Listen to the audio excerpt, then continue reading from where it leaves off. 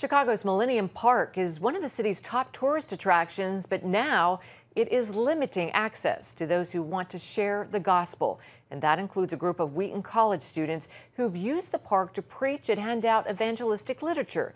Dr. Ed Stetzer, the Billy Graham Chair of Church Mission and Evangelism at Wheaton College, joins us now with more on this. Dr. Stetzer, welcome to Newswatch. Thank you, Wendy. Good to be here. Thanks for covering this important issue. Yes, absolutely. Well, give us the backstory here. How have the Wheaton students been using the park, and what are they no longer able to do? So the park, of course, is what we call a traditional public forum. So people often pass out flyers. Many of the viewers may have been to Millennium Park. It's where that bean is, we call it, with the reflective surface, and people take pictures there. And I've been approached there many times by vegans and Jehovah's Witnesses and political parties. Again, it's a traditional public forum. So our students on Friday night, a group of students, we have a kind of a ministry here through the Office of Christian Outreach. They go down to Chicago and they seek to share the gospel in that traditional public forum. But Chicago has come up with kind of a new way of thinking about parks, and they've decided that certain parts of Millennium Park are called rooms, and there are rooms when you can exercise these aspects of free speech. By the way, it's not just religious speech, it's any form of speech or flyers or whatever. So there are rooms, and then other parts, like around the bean, are rooms where you can't exercise that free speech in the same way. So it's a rather novel approach, and students requested it to be changed. It did not, and then the students took action through a partnership with a law firm for change, for relief on this issue. Well, you're an evangelist, and you, of course, want to share the good news. What is your concern about this new rule?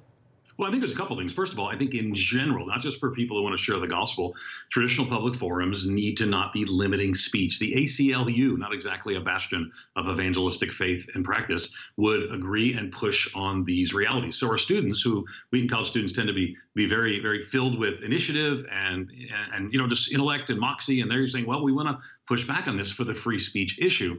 But ultimately, it comes back to they'd like to be able to show and share the love of Jesus to a broken and hurting world, and there's no better place to do that. Based on all the people who come up to me at the bean, there's no better place to do that with lots of people, and then to share the faith in a non-disruptive way there at Millennium Park.